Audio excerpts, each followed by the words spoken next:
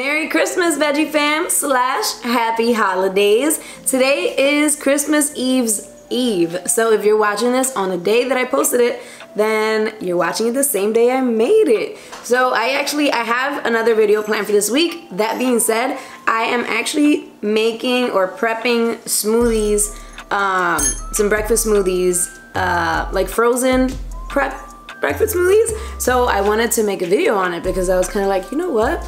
This would be something cool to make a video for, and also, you know, get a little chit chat going. Yeah, I've never done this breakfast smoothie prep situation. Whenever we would want smoothies, we would just make it, you know, outright at the moment. That being said, it was part of the meal plan, so I decided to add it in there. Also, another thing that I wasn't thinking about is the fact that I was prepping these for my husband and his smoothies are usually like double the size of mine because I'm not the biggest fan of smoothies, so whenever I do drink smoothies, it's like a smaller portion. I've actually, like, basically the amount that I will drink is enough to fill a Snapple bottle. I know that sounds super specific, but the reason why I say that is because I actually have a Snapple bottle that I reuse for my smoothies. So, and my husband, I actually do like a whole mason jar. Yeah, or like half of a very large mason jar or something, you know, give or take, some nonsense like that. So if you want to watch me try to do some smoothie meal prep, smoothie breakfast prep, I'm sure it'll work out because I'm literally gonna do it exactly how I would if I were doing making the smoothies. So in the freezer, I actually bought, sorry, there's nail polish on my refrigerator. Don't look. So I have like all the frozen stuff.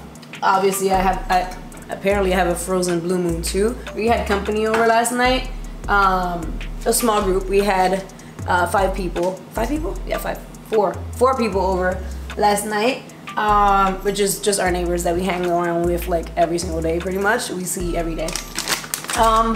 So I have some frozen mango chunks and some whole frozen strawberries, but I have 3 packs of each.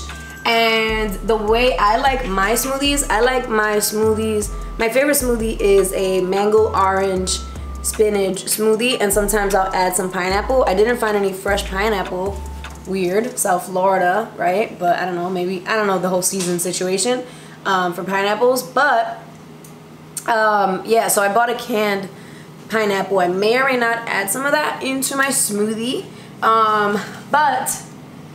yeah, so far. Oh, and Chris, my husband, he likes the strawberry banana smoothies. What's your favorite smoothie? Because I would love some ideas on some smoothies. I feel like I'm always like stuck on the same smoothie because yeah, I don't know. Anyways, so let's do this. Let's make some smoothies. You guys ready? Would you like a smoothie? Oh, and another thing that you guys should know, if you buy like berries and fruits and stuff for your smoothies and you typically buy them fresh.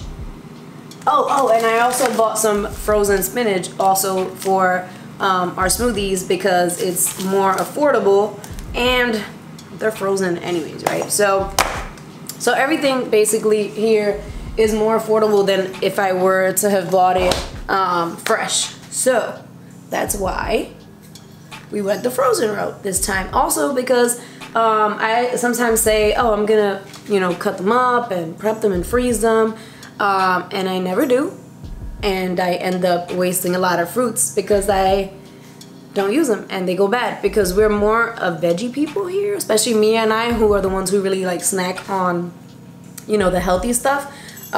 We prefer to snack on like little tomatoes. Oof, tomatoes. I love these guys here. So we prefer to snack on like these little cherry tomatoes. These are little organic biologic cues. I'm guessing that's the brand. I don't know. We got these from BJ's, which we just got a membership from. Oh, speaking of which, we just got a membership from BJ's and bought a 4-pack of Beyond Burgers for $14.99, which is kind of nuts because it's basically like getting like a whole 1.5-ish free with the deal. So yeah. Oh, these little tomatoes, I wish I could give you one of these. They're so good. If you guys would like to see a grocery plan, how I budget and plan my grocery and my grocery list, I've done, I think, like 2 of these in the past, but I feel like I'm constantly like switching it up to make it more like functional. And this time around, I really feel like, I always feel like I have it. I do have it down pat, but I feel like it's the most functional that it's been in a really long time. Actually, I'll show you. No, I'll save that if you guys want to watch it because this is gonna take forever. So let's move on, shall we? All right, I'm moving you guys again. All right, so can you see me?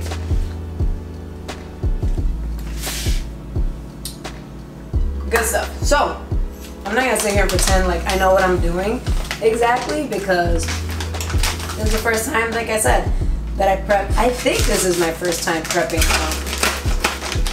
smoothies. Ooh, I really like these little tomatoes. What's your favorite vegetable or snack? Vegetable, what is your favorite vegetable or fruit to snack on? Oh, you know what other thing is delicious? Frozen mango chunks. This is some good stuff. So if you eat it just like that, it's like having a little ice cream. Okay. So we got some of the, oh, I actually have a thawed one out. I actually have one of these spinach thingamabobbers, frozen spinach thawed from the smoothies that I was doing. The reason why I got the spinach that's already like frozen is, one, to save up space in my fridge because I didn't want like a ginormous bag of spinach. It's harder to freeze because I don't want to freeze the whole bag, chopping it up, kind of like, you know, I just felt like the frozen spinach works out best whenever I make smoothies. And I'll just buy them like this and then I'll thaw it out like as I go. And yeah, it works out. I need a spoon.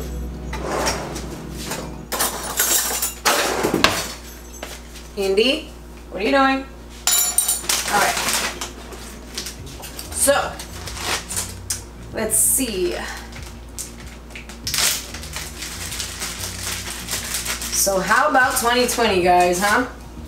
I know 2020 has been so difficult for everyone, and I feel like for me, I finally have been getting back into the groove of things and kind of like planning everything out. I've always been a very big like planner because if I don't plan things, I am extremely unorganized. Like I just can't get my thoughts together and everything is kind of just like all over the place.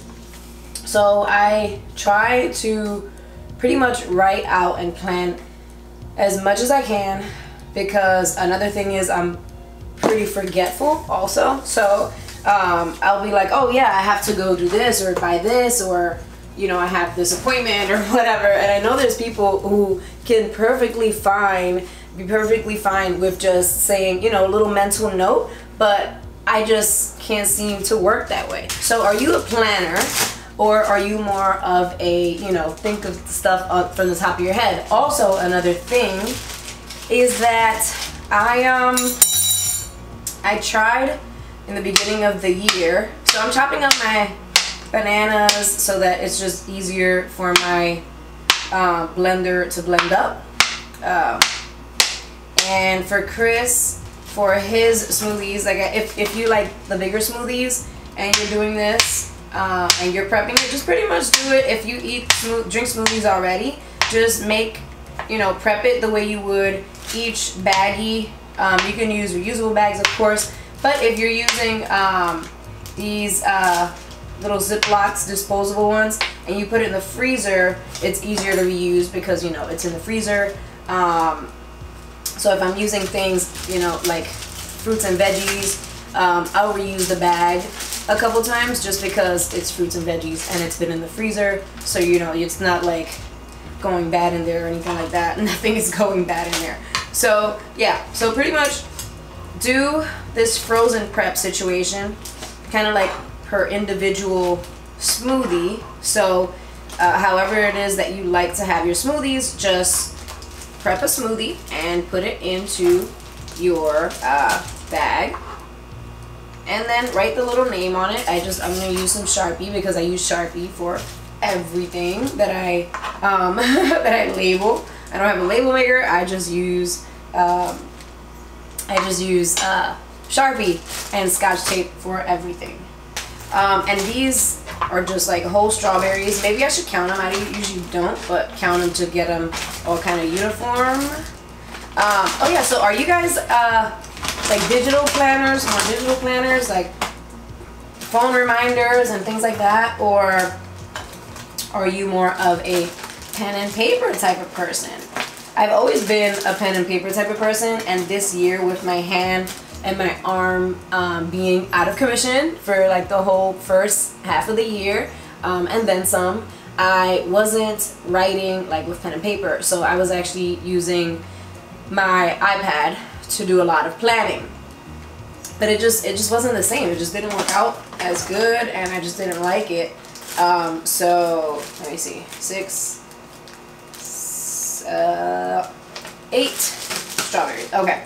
So he doesn't like anything else in his strawberry, just strawberries and banana, that's it. So when we do his strawberries, we'll do strawberry, banana, and some almond milk.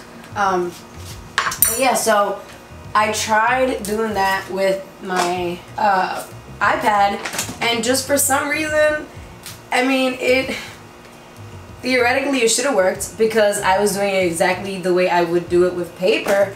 But it's just not the same, you know? It's just not the same.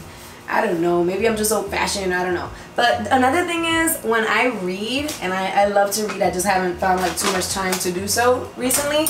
I prefer to read like just actual books as well, rather than like having ebooks kind of thing. So do you rather have ebooks, or do you rather have paper books? I know it's gonna sound really weird and maybe even a little creepy, but I love the smell of books. I like the smell of books. You're reading, you turn a page, and it smells like a book. I don't know how to explain it, but if you're a reader and you read books, actual paperback books and, you know, hardcover books, then you know what I'm talking about.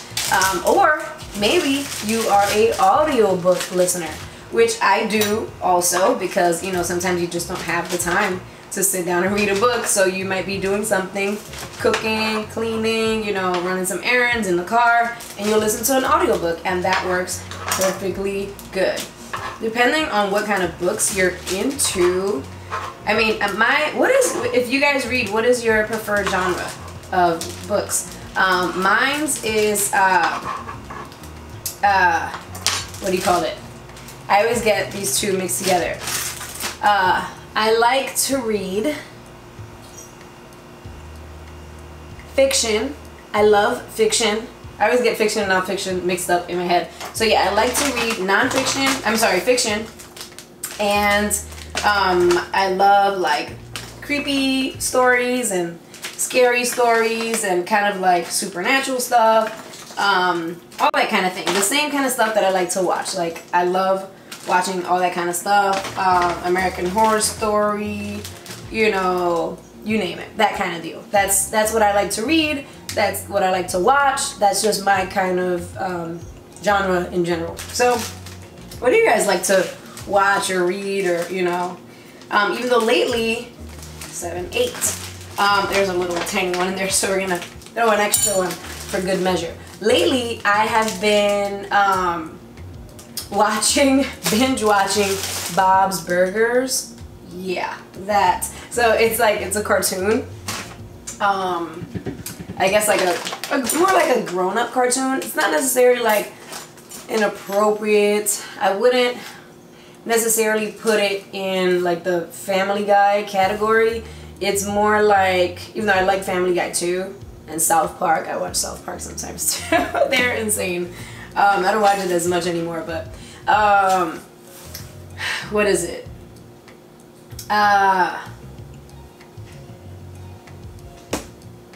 Oh yeah, I'm sorry, I totally lost my train of thought. So I think the reason why I love to watch Bob's Burgers is because it reminds me of a 90s cartoon, and I'm gonna age myself, show my age right now. It reminds me of Hey Arnold from Nickelodeon. So if you know what I'm talking about, Hey Arnold, then that's what it reminds me of, and I just love watching it, and I just think it's hilarious. You guys definitely have to check it out. My husband just can't get into it. He likes to watch Family Guy. He just can't get into Bob's Burgers. But I love to watch it. I think it's hilarious that like most of the characters in the show are played by male voices. Like even the women, there's one like female voices, a few female voices, but as far as main character goes, I guess like that's not very diverse, but it's just so funny because like they clearly sound like, it's not like the mom sounds like a guy. It's like the funniest thing ever.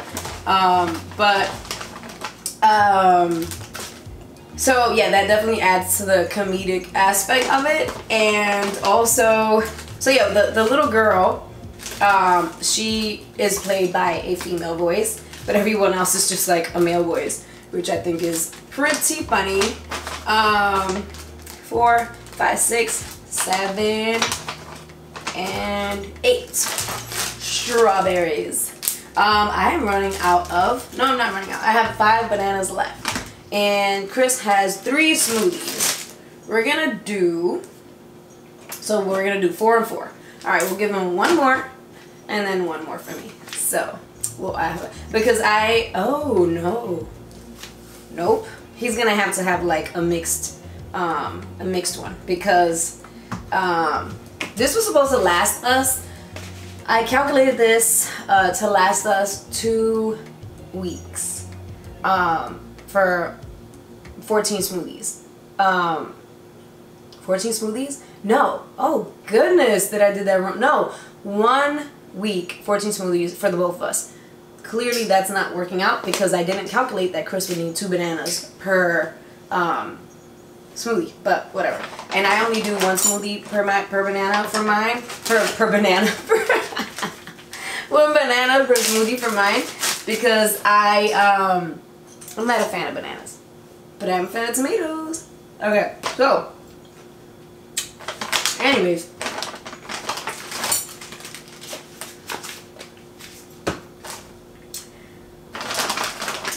so yeah, that's a show that I've been enjoying. Another thing, what have you guys been up to during the holidays? And you know, have you guys what do you call it? Have you guys finished your holiday shopping? I know we're like 95% done, I would say, which is not too bad, because I feel like we're very much procrastinators. Like I said, I wait till the last minute if I don't write things down. And as far as like Christmas shopping, I didn't really write anything down. I did have like some plans on buying certain things like on Amazon and stuff, but I totally waited till the last minute, so that didn't work out. Oh, let me get my oranges. Be right back. I had to get oranges, and this is a horrible knife to cut oranges with. So, what in the world? What was I saying? Oh yeah, so I didn't plan out like Christmas shopping all that well, as much as I should have, but that's okay because things still got done and are almost done and all that good stuff. So, also for the holidays, we've been I mean, we're fairly new out here in South Florida in the Miami area, and we didn't really get to know that many people. We started meeting people because of the pandemic, because, you know, YouTube doesn't want you to say the other word that starts with the C and ends with 19. So yeah, so because of the pandemic, we actually met a few people. We actually got pretty close with our neighbors. So our neighbors are like our best friends out here now, you know. So we spent Thanksgiving with our neighbors, and it's like about five people. So, you know, we still keep it, you know, small, and we also spent. We did like a little holiday get-together party, not necessarily, but yeah, it was just us, and we just like did like a little potluck. Everyone bring like a little dish and whatever. Trying to get. It wasn't like my typical holiday Christmas party, which actually didn't get done last year because we didn't know anyone. Okay, so I'm actually adding. I put a whole orange. I did 1 banana and about a cup of frozen mango chunks and some spinach. I'm gonna do a little bit more of the spinach for my smoothie. So actually I'm gonna do even a little more than that. So I'm gonna do like 2.5 good scoops of spinach. I like my smoothies green, like really nice and green. So yeah, that's mine. And then so yeah, what was I saying? We did that kind of like little holiday party type deal. I mean, you could barely call it a holiday party, but yeah, so back home we used to do like a huge holiday party where we would invite everyone, like our whole family, all of our friends, all the kids, and we had a 2-story house, so we used to have like everyone just running around and having fun. Well, the kids would be running around having fun, while the grown-ups would be playing games. Speaking of games, last night we had our neighbors over, and we played like some sort of dice game, CeeLo, which I totally forgot what it was called. We used to play in high school all the time and in college. And we bet some quarters. And what else? Oh, and we were gonna play dominoes, but we had more than 4 people. We had 6 with including Chris and I, because we had 4 people over. So yeah, we had too many for dominoes, which we really enjoy playing, but we couldn't do that. So we played Uno. And that was no, I lost an orange. So we ended up playing Uno, which was so much fun. Yeah, we've just been playing a lot of games and whatnot. During our little Christmas get-together, we played. We did like this little skit game that our friend came up with, I think he saw it online somewhere on the intrawebs, and we played that game, and it was so much fun.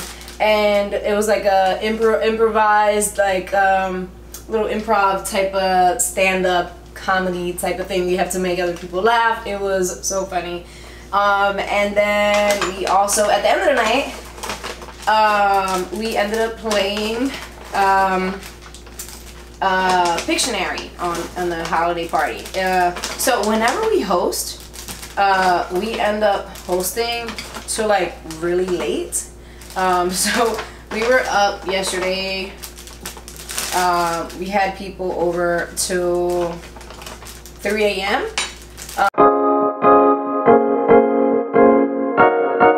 So yeah, my camera ran out of space, so I had to make a little space real quick. So yeah, we don't have like a cutoff time. We don't kick anyone out.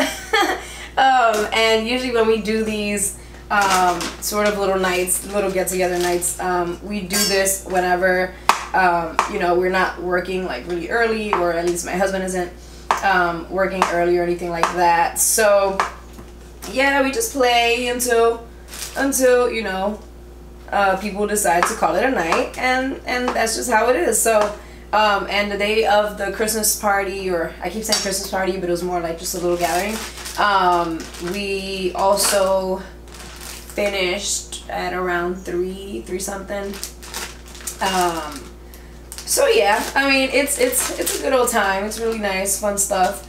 And another smoothie down. So let me see.